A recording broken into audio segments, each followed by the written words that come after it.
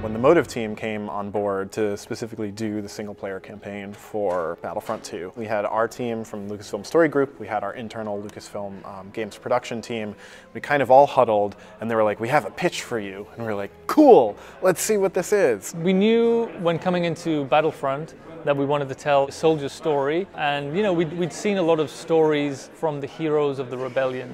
They pitched us a story that would span from Return of the Jedi through to the events of The Force Awakens. One of the great things that they included too was like, we want to do it from an Imperial point of view, because it hasn't really been done, at least not in that fidelity before. Our new protagonist is Iden Versio. She is a loyal member of the Empire. She's an elite Imperial TIE pilot.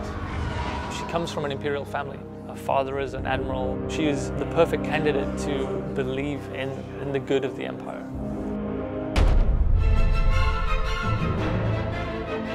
Something that we really wanted to get into in the story is to kind of get inside and meet the people inside the Empire. So it's not just a faceless stormtrooper who's part of a legion who all believe in the same thing uniformly. Stormtroopers and everyone inside the Empire, they aren't conscripted, they aren't forced, they aren't brainwashed, they aren't programmed from an early age to believe. And what we do with the audience is we take them to a place where they can understand Iden and why she makes the decisions that she does.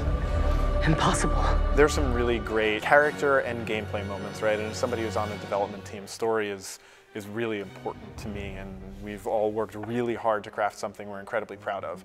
And so I'm excited for fans to get this game in their hands, to be able to play as Iden and Inferno Squad, and there's some really cool single-player gameplay moments that I'm excited for fans to get their hands on too.